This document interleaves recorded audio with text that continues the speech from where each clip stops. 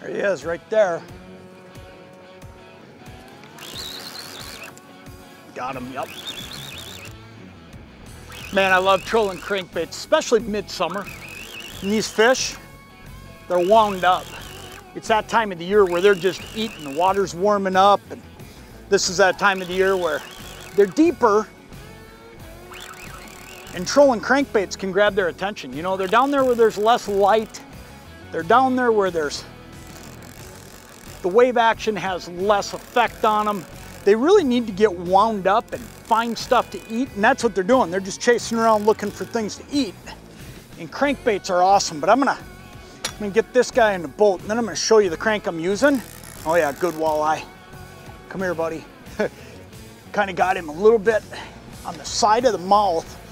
It's making him want to spin on me. Good walleye. Look at that fish. Not a giant, but just another awesome, awesome hungry walleye. I'm gonna show you what I'm doing here. Let's get him unhooked. We'll get him back. Because one thing I'll tell you, oh, look at that, did me a favor.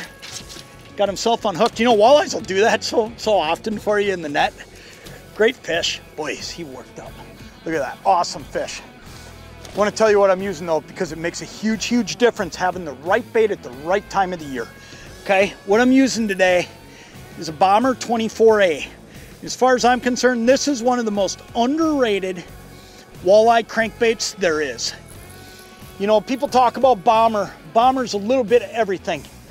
There's saltwater baits in the Bomber lineup. There's great bass baits, but let me tell you something, there are awesome trolling baits. And this 24A is an example of just a phenomenal bait. This bait here is perfect for the time of the year I'm fishing because of this. Right now, midsummer, the bait in the lake I'm fishing is all about that size, okay? And if you're trolling, you really want to try to be in the same neighborhood size-wise as what the fish are already eating. Number two, when you think about walleyes, they like a high-pitch rattle.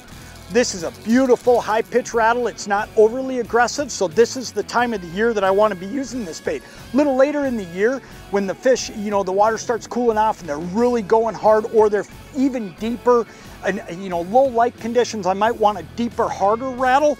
But you take high skies like we got today, low wave action, that is just awesome. And then on top of all that, man, the Bomber action is phenomenal. I mean, this bait just runs, it runs true at high speed for me. I'm cruising along today catching these fish at 2.4.